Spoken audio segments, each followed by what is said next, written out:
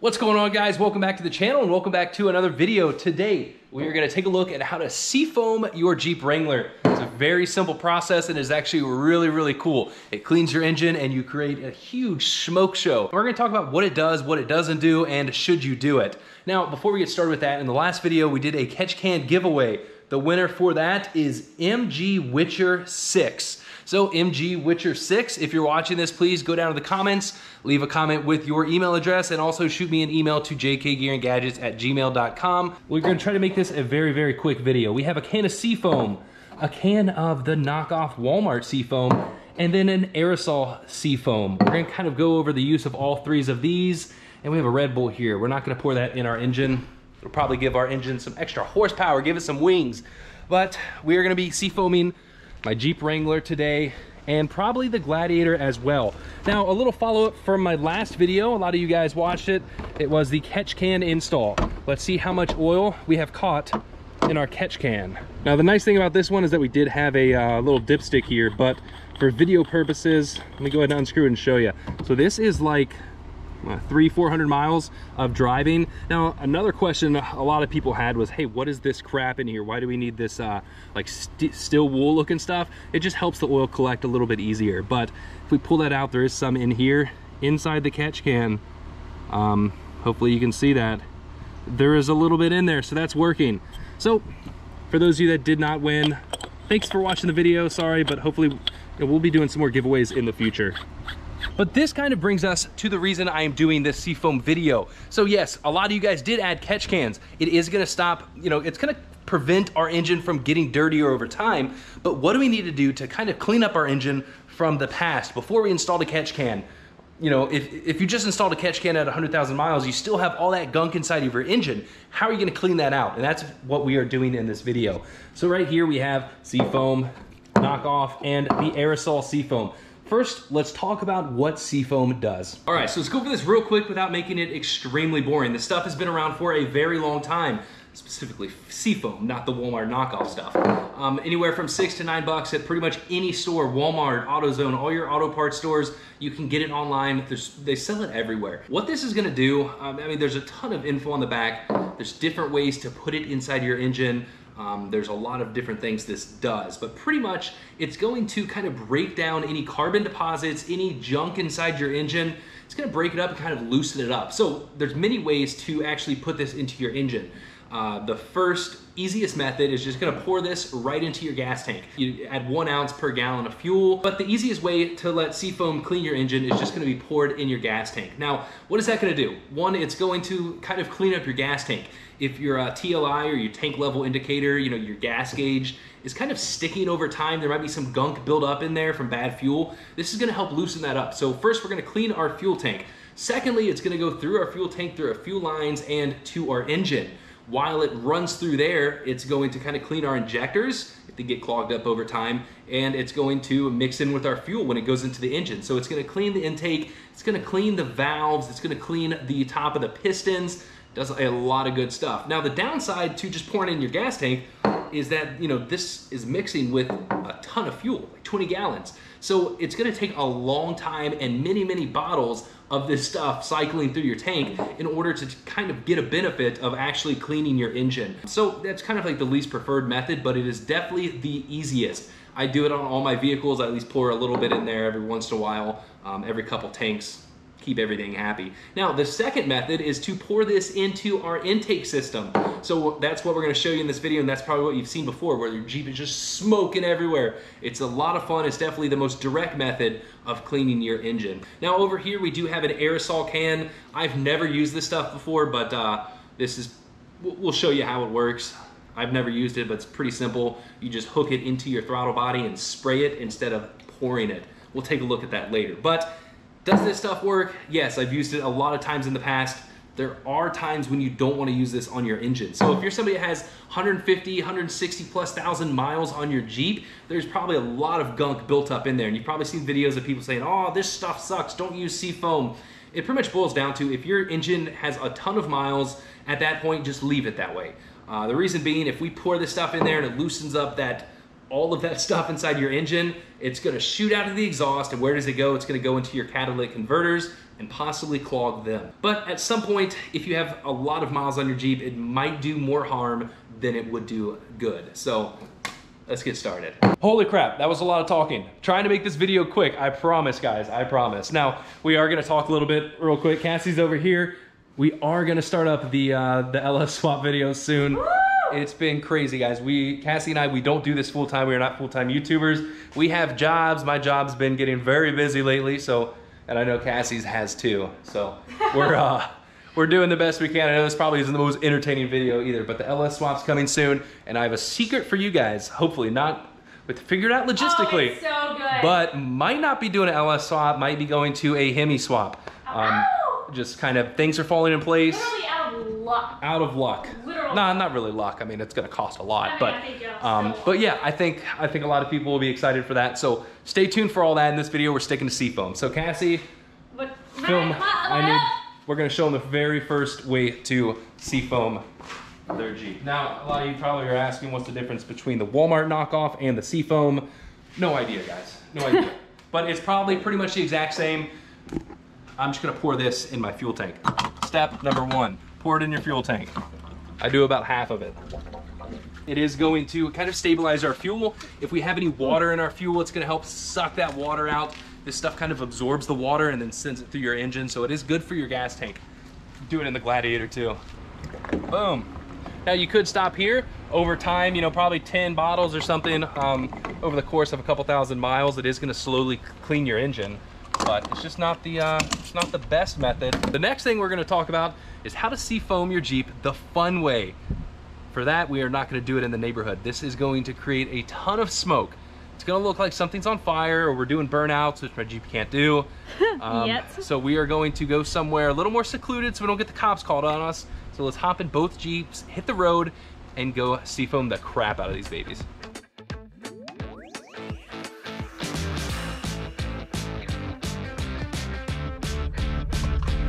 All right, we are here in the middle of nowhere. It's a perfect place to do this Seafoam treatment. So we're gonna hop out, we're gonna do it on the JK first. We're gonna come out here now that our engine is at operating temp. We're gonna pop the hood. This is a 2-person job, so it's definitely more than a 2-hand job.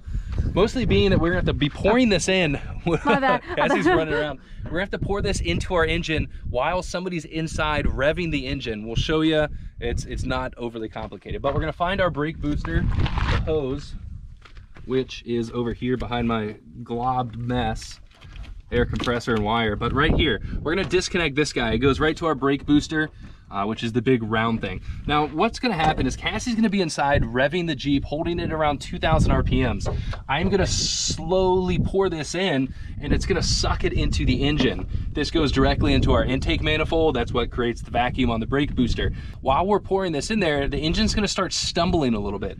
We're gonna continue pouring it while she's revving the engine, and then at some point, probably once we're down about half a bottle, I'm gonna pour a lot more in there. Once the engine almost starts to die, she's going to kill the engine. So we're gonna run through that on video. It's not overly complicated. The big thing is that we don't wanna pour too much inside here at once and kind of lock up our engine, because you gotta think, like, we're pouring almost fuel into the engine, causing it to run extremely rich, and we don't wanna like put too much in there and lock up our engine. So I'm gonna get my chest GoPro mount. Cassie's gonna be in there. Let's do it. All right, here we go. Rev her up.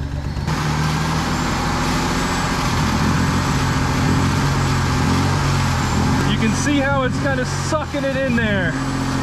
All right, now I'm gonna dump a bunch in there. All right, kill it.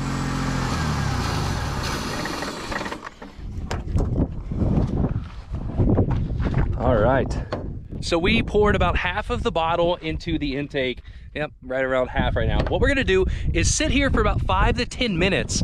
What's happening is right at the end when I dumped a lot more in and she killed the engine, is it's making sure that the Seafoam, the actual contents of it, are sitting on top of the engine. So all of our pistons hopefully have a layer of Seafoam on there. It's kind of sitting on our valves, and it's hot soaking is what they call it. So it's really sitting there and kind of absorbing all of that you know, carbon buildup and all of that gunk. Plus with the engine being hot, it's gonna start loosening it up. So we're gonna let it sit here, do its work, kind of clean up the engine. And here in a few minutes, once we start it up, we're gonna drive this thing hard. And what that's gonna do is burn up all of that crap and shoot it out of our exhaust, causing a bunch of smoke. You're gonna see it's gonna be awesome. Let's do it.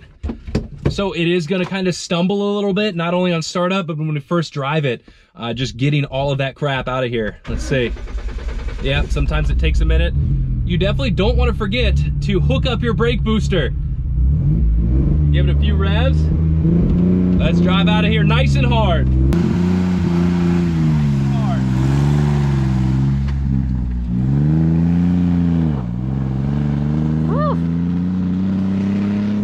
And that is one of the reasons why you don't want to do it like in your driveway in your neighborhood if you live around a bunch of people. And then part of that coming out of there is just the seafoam burning off, and then the other part is all of that carbon buildup burning out through the exhaust. So definitely a lot of smoke, and it smells. So that did not create near as much smoke as it normally does. It might have been because we kind of jumped the gun, did it a little too early. But you know how I was saying we were gonna show you how to do this one, the aerosol version on the JT? Well, I'm a dummy. I brought a socket with me.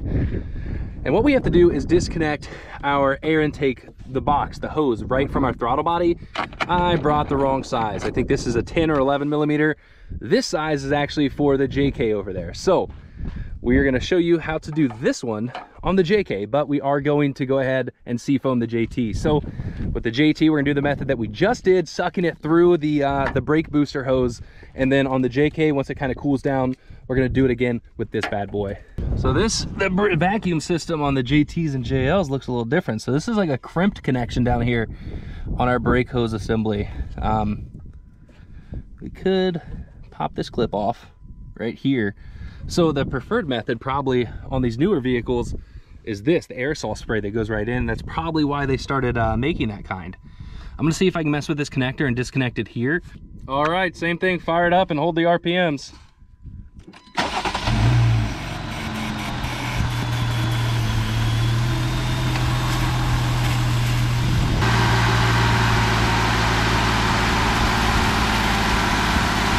Rev it up. All right, kill it. All righty. Plug this girl back up. We're gonna let it sit for about, I think this time we're gonna let it sit for about 10 minutes. So for this one, it's a little bit different. Very simple, like I mentioned earlier. We are gonna have to undo our intake boot.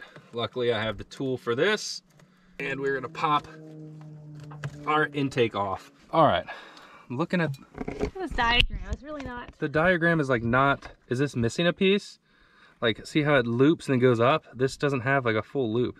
I'm seeing it going like this, like but that? it's not in the right. That's a slightly different. So it is like not to this. scale. Like that? Yeah. But then how's the boot gonna go over there?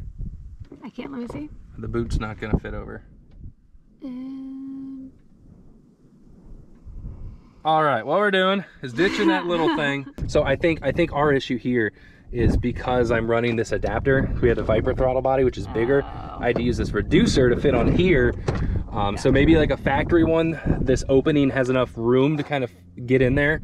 I don't know, on this setup, it's not gonna work. Plus, I don't like this idea of this sitting halfway in our throttle body, because what happens if it comes loose and sucks into the engine? I don't know. So we're gonna leave the throttle body kind of open. I'm gonna grab the spray and just spray it directly in there. And this instruction says you are supposed to empty this entire bottle in one shot, approximately 7 minutes. We're gonna be here 7 minutes spraying. I don't know, we're gonna empty a lot of this into here. It's already been seafoamed once, so we're gonna do it again. Meanwhile, the JT is probably ready. Let's go ahead and empty this bottle. Okay.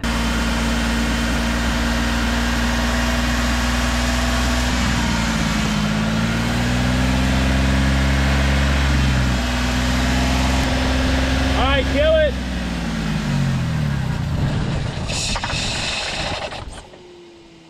That method takes a lot longer. A lot longer. Foot was cramping. Your foot was cramping?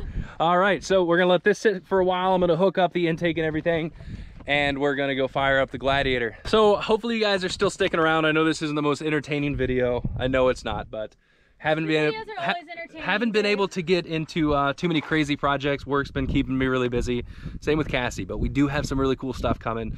And I figured this video, there's a few people that requested it. You know, they were asking on the last video with the catch can, like, oh, what do I do now? You know, how do I get rid of everything that's built up? This will do that.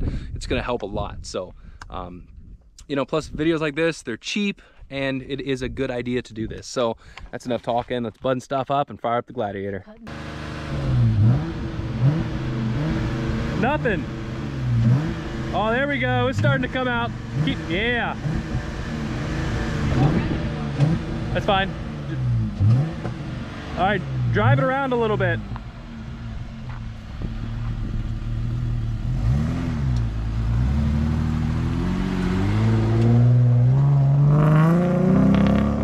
Ah, there we go.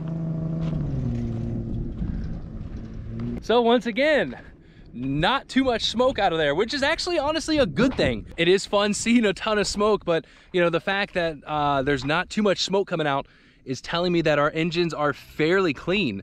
Who knows, maybe having the catch can on for the past couple 100 miles is kind of keeping the engines relatively clean, so there's no fresh oil to really burn off.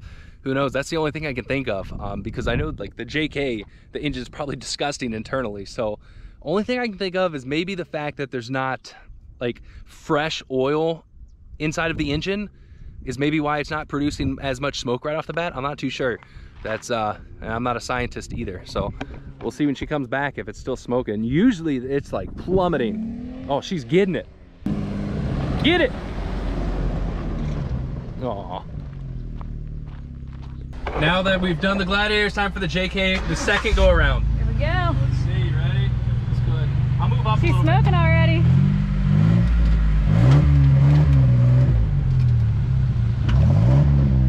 Yeah.